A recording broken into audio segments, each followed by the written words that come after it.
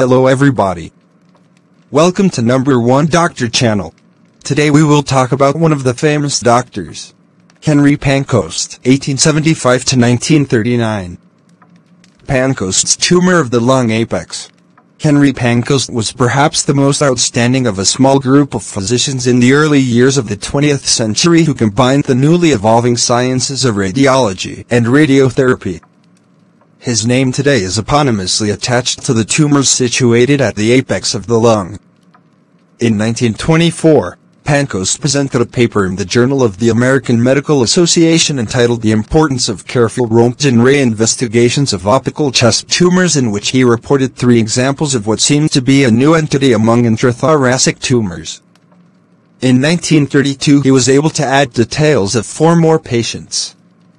These tumors occurred in the apical region of the lung and presented with pain around the shoulder and down the arm, Horner's syndrome, suggesting invasion of the cervical sympathetic chain and atrophy of the small muscles of the hand. Radiologically, there was a small homogeneous shadow at the lung apex, always local rib destruction and often vertebral infiltration. Death occurred as a result usually of what seemed to be a comparatively small growth without detectable radiological metastases. PANCOAST postulated that the tumor, which he labeled superior pulmonary sulcus tumor, might arise from some embryonal rest.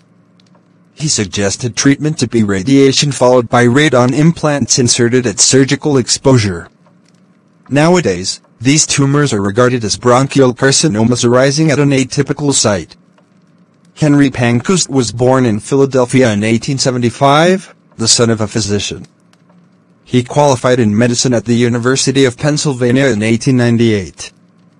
After a period as instructor in surgery, he entered radiology and was appointed skiographer at the University Hospital, Philadelphia, in 1902.